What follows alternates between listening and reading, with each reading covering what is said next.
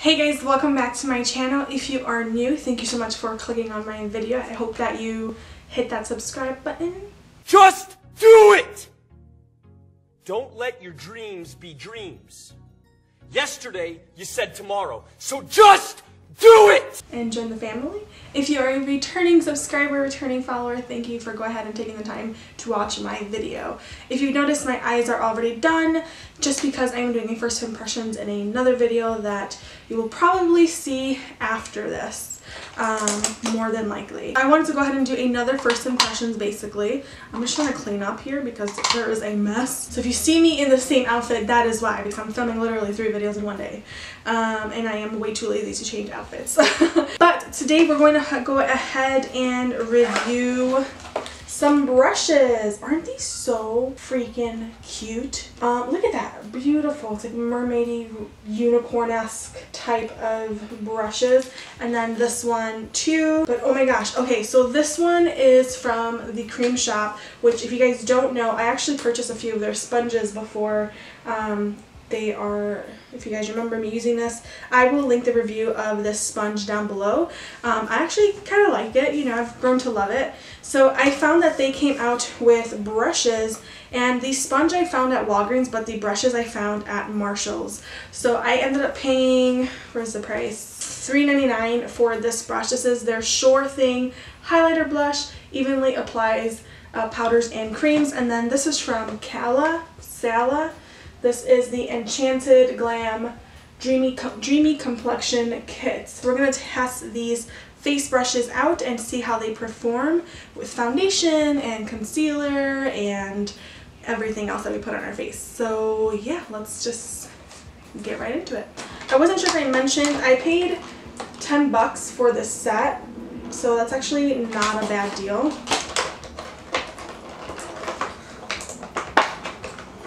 3 hours later. Oh my gosh. Ow. So soft. I mean, ideally you'd want to wash the brushes before you use them, but ain't nobody got time for that right now. Oh my gosh, they are so soft. Okay, so these are the 3 from the Sala set. They're so pretty. They feel really nice, and there's no shedding whatsoever. They feel super, super soft. So my face is already primed and moisturized, so we're just going to go in with, I'm going to go ahead and contour my face. I don't have a brush for that, so I'm just going to use whatever I have. It's time to repurchase this bad boy. And sharpen it apparently, because it's literally scratching my face right now.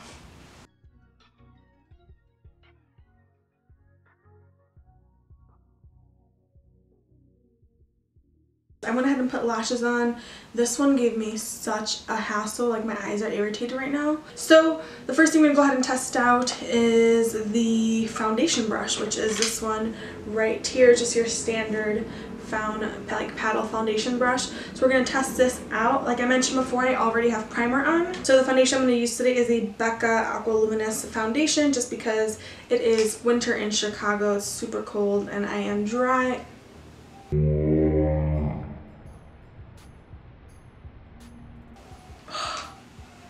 That just like went on my friend's shirt. Today has been a struggle. So this may be a little too dark for me, but we're just going to dollop a little bit of this everywhere. Okay, so we're gonna go in with the brush. I like never use foundation like brushes. I just don't like them, but I know a lot of people do use them. So we're just gonna see how this blends out, and if I don't like it, then I'll probably just end up going with the sponge. I like how I can kind of get into the hairline with the brush and go over my brows without disrupting the hard work I put into them.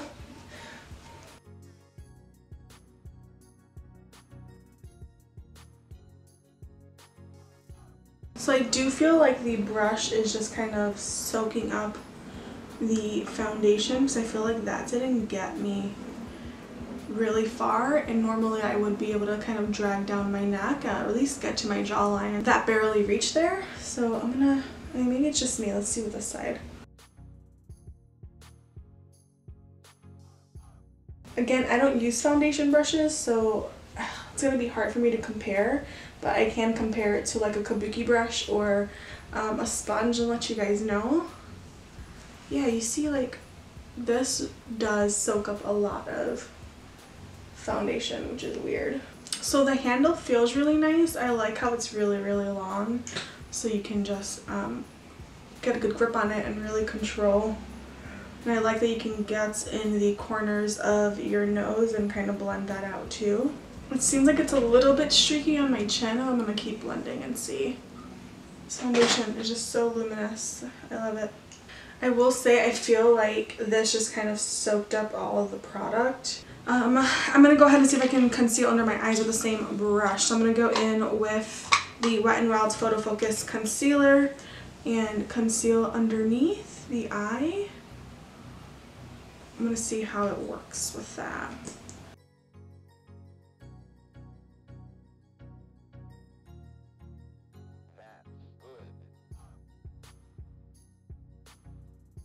That didn't do too bad of a job, actually. That's not too bad. It's a little hard to get precise on the wing. Okay, I'm thoroughly impressed with this. I actually think that blended it out really nicely. It might have taken just a little bit longer than a sponge, but it's a little bit streaky right around here. So I'm gonna try and blend that out a little bit more. I actually like that. That ended up working out really nicely for both foundation and concealer.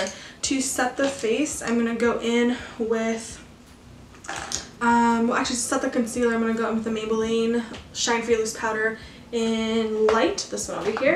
I am gonna go in with the sponge, and it's the cream sponge that,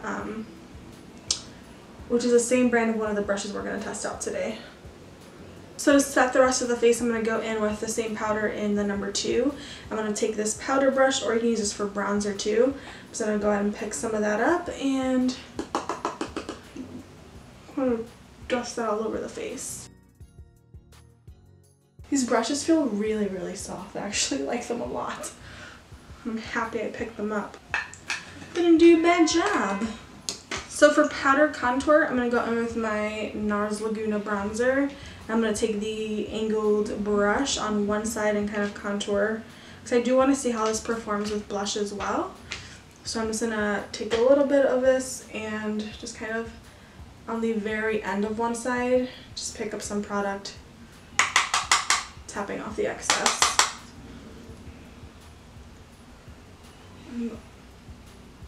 Whoa.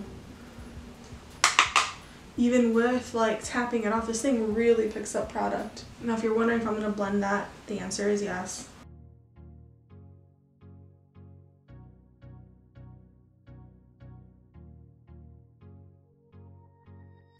Holy smokes, man.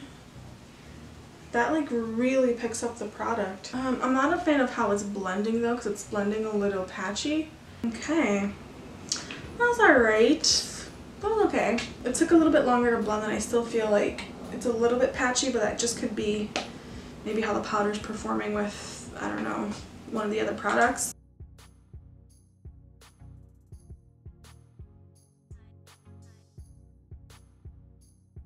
Alright, we're going to do with the powder brush, we're going to go ahead and dust the bakage off.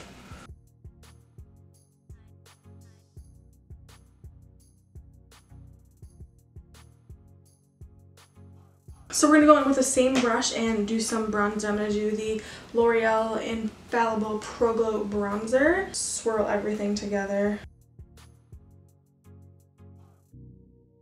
So with a bronzer, I feel like I could really tell how it is, because I love bronzer and apply it quite frequently. I feel like I never skip out on bronzer. Contour, blush, I can skip out on those things. But bronzer, that is a true test for me. So I think it performed okay with the bronzer. At least in person it seems like really smooth, but I know that bronzer is really easy to blend and very smooth. So I'm going to go in back with the angled brush and see how this performs with blush. So the blush I'm going to use today is this one from from Jordana. This is in the one, what is this one? 32 Rose Silk. And that's a pretty muted, kind of cool toned blush. So I'm going to pick that up with that angled brush. I wish I could turn down like the brightness, but I just don't know how to do that right now. But this actually turned out really, really nice. It actually was not patchy at all with the blush. It blended it out really nicely. It picked up enough product. I mean, that just leads me to believe that the contour is probably something like the powder, the NARS powder reacting with something else. It was just skipping. So the next thing we're going to do is the highlighter, and that is this one from Creme, which is the same brand as the sponge I used. So I'm going to go in with the number 7 caramel highlighter using the Creme Shop Highlighting Brush. And then I'm going to just, instead of swirling all of it, I think I'm just going to stick to this one right here.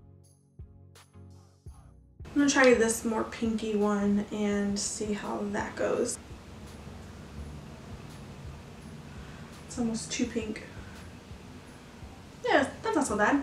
Okay, so before moving on to lips, I'm going to go ahead and spritz my face with some setting spray that I don't have. Okay, I'm going to spray my face with the Milani Make It Last setting spray. I am almost done with this, which is great.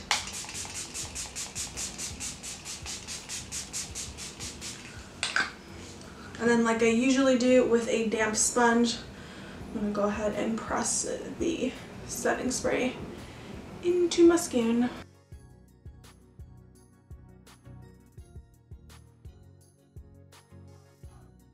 Alright guys, so now that my makeup is completely finished, if you're interested in the lip combination I am wearing NYX lip liner in Prune and the Anastasia Beverly Hills liquid lipstick in Vintage. Final thoughts on the brushes, since my battery is extremely low. I absolutely love them.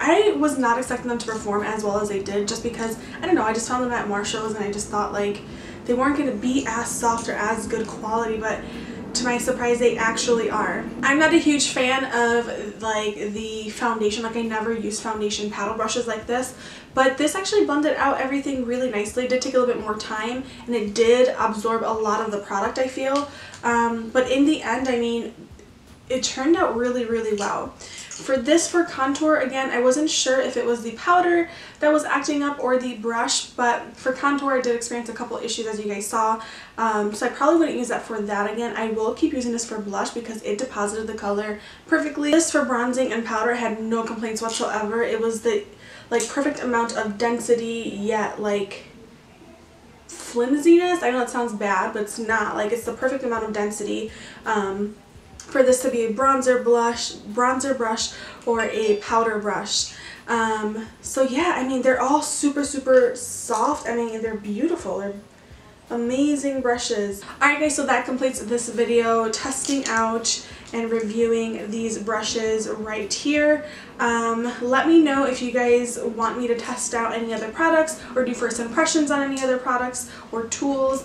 I will gladly see if I can find them. I love going to Marshall's or TJ Maxx now because I feel like I find all these little goodies. But yeah guys, that completes this video. Please be sure to like this video before you leave and subscribe. Other than that guys, I will see you in the next one. Bye.